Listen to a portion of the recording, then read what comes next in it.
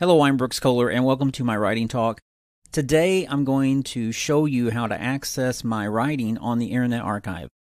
The first thing you need to do is navigate to the Internet Archive. You can do this by clicking the link in the description section of this video.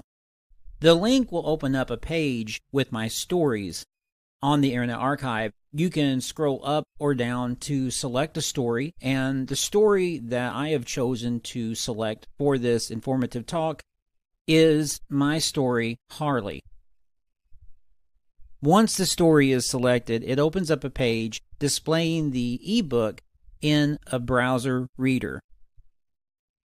This browser reader will allow you to flip back and forth between the pages of the ebook, and if you select the headphone icon, text-to-speech software initiates, and you can hear the book being read to you. What I'm doing now is randomly selecting functions to show you how the ebook reader works.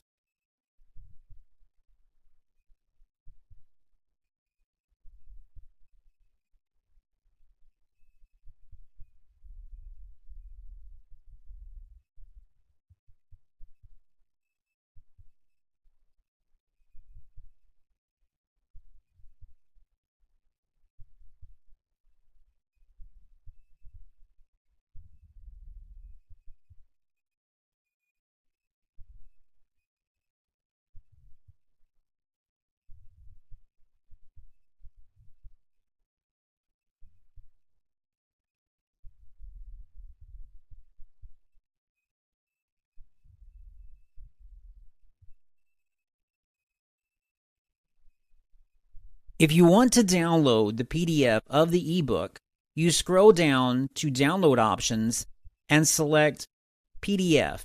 Selecting this option will allow you to download the ebook as a PDF. If you would like to see the full text of the ebook in the browser as an HTML file, you will select Full Text. This will open the ebook in a browser, but only reveal the text.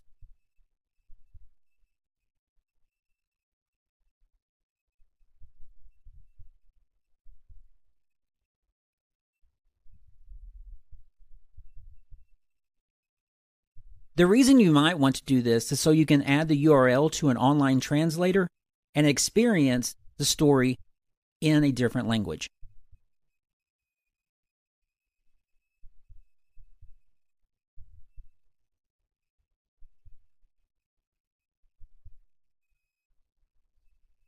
To get back to my stories on the Internet Archive, you will back out of the full text display, and in the lower left-hand corner of the ebook browser window, you will see the title of the book, Harley 2021 ebook version by Brooks Kohler. Clicking Brooks Kohler will take you to my stories on the Internet Archive.